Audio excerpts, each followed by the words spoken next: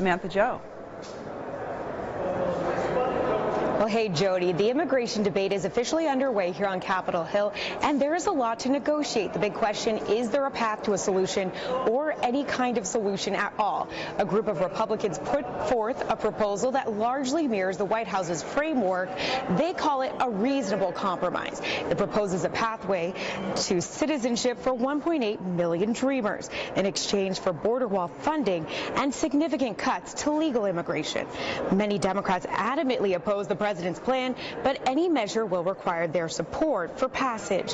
The dynamics here are very important. First and foremost, this is an open floor debate where lawmakers are offering up their proposals in the form of amendments. Any amendment that gets an agreement can actually move forward. The real question is, what amendments have enough bipartisan support to reach that 60-vote threshold? As for Democrats, they have not actually floated what proposal they're going to put forth yet. They are working behind the scenes with a few moderate Republicans trying to put something together.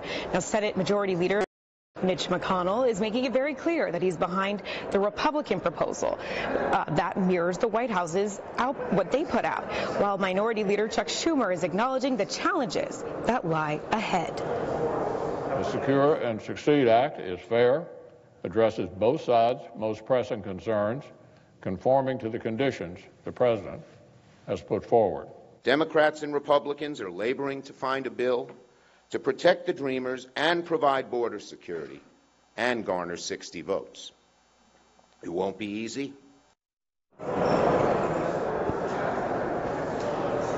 Well, here's a limiting factor. Top Senate Republicans are now saying this isn't going to be a lengthy debate. This isn't going to go on for months at a time.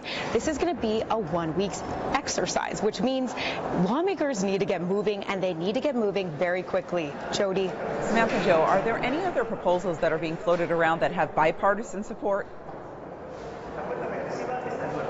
Well, Jody, we are hearing that there is a group of Democrats working with a moderate group of Republicans that are trying to put forth a proposal. It has not come out just yet. Senator Dick Durbin, who is the #2 Democrat, is saying that this proposal, the only way that he could see a pathway forward is one that could garner enough support with 49 Democrats and 11 Republicans to get over that 60-vote threshold in the Senate.